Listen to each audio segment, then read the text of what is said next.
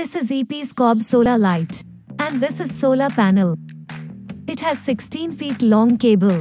It has 120 bright Cobb white LED light. The white ball is the motion sensor. And this is our on and off switch.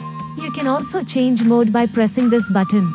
This other stand for EP's 120 Cobb solar light and solar panel.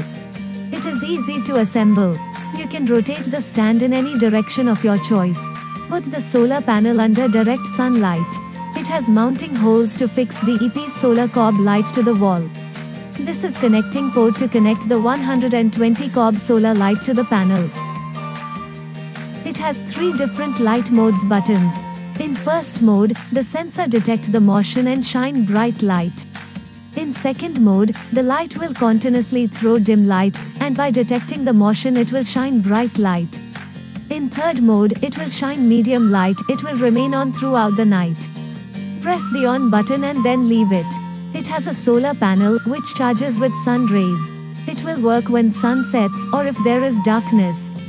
And then automatically turn off when sun rises or if light